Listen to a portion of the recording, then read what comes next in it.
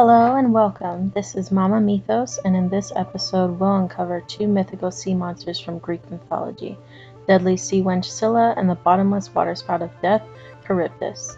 We'll feature the video games and movies these beings are featured and explain the origin and compare their physical depictions based off of the original story.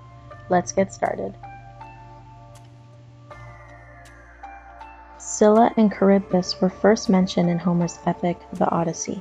It is said that they resided opposite of each other within the Strait of Messina, which is in fact a real geographical location. It's between east of Sicily and west of Calabria in the south of Italy. The strait has strong tidal currents that create a natural whirlpool to the north. The strait is home to a peculiar ecosystem for deep-sea fish like Chaliotis sloani, the Sloane's viper fish, which is pretty nightmare-worthy. Legend has it, Scylla, daughter of the river Crataeus, was the most beautiful maiden. It is said that son of Poseidon, Glaucus, had loved her, and this made Circe, daughter of Sol, jealous and petty, because she loved Glaucus. So she plotted against Scylla and poisoned the tidal pool where Scylla bathed, with a tincture to deform her so that she may never win Glaucus. When Scylla went down into it, dogs sprang from her thighs, and she was made a monster, horrific and ravenous, forever to dwell in the mysterious waters where few survive. Later, when Circe had a new lover by the name of Odysseus, she avenged her injuries, for as Odysseus sailed by, she robbed him of his companions by devouring them, one by one. And therein dwelleth Scylla, yelping terribly. Her voice indeed is no greater than the voice of a newborn whelp. What a dreadful monster is she, nor would any look on her gladly, not if it were a god that met her. Verily, she hath 12 feet all dangling down, and 6 necks exceeding long, and on each a hideous head, and therein 3 rows of teeth set thick and coarse, full of black death.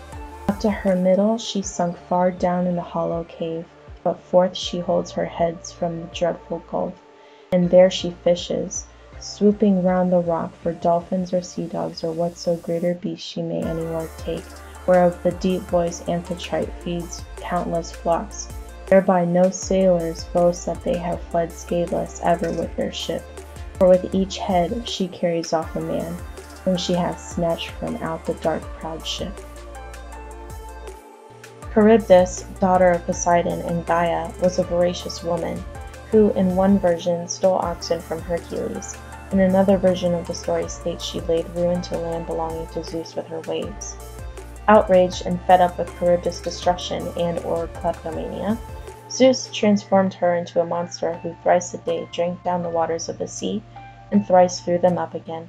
Like a bad case of bulimia, she swallowed whole many ships and many men and spat them against the cliffs beside the immense fig tree where she dwells beneath. Charybdis terribly sucked down the salt water of the sea. Verily, whenever she belched it forth like a cauldron on a great fire, who would see them bubble in utter turmoil, and high over her the spray would fall on the tops of both the cliffs. But as often as she sucked down the salt water of the sea, within she could all be seen, and round about the rock roared terribly, while beneath the earth appeared blackened sand, and pale fear seized my men. My favorite depiction of Scylla is from Castlevania Symphony of the Night in the underground caverns. Konami respected the original portrayal of Scylla, giving her the torso of a woman, 3 dog heads at her waist, and Scylla worms that look almost like moray eels. Her worms snap at Alucard while she throws bubbles that turn into skulls and a stream of water that hits assumably better than a water gun.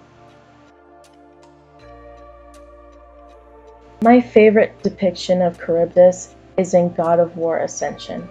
First of all, Charybdis as a final boss was an amazing cinematic portrayal, making you truly immerse yourself in how scary it would be to face a creature of this magnitude and strength.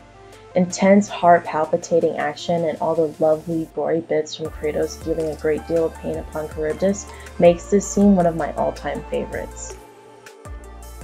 So there you have it, guys. If you like this video, please subscribe and hit the notification button to get your heads up on our latest videos. If you'd like to see more, please tell me in the comments your suggestions and I will work tirelessly to bring them to life for you. Until next time, thank you for letting Mama break down the mythos.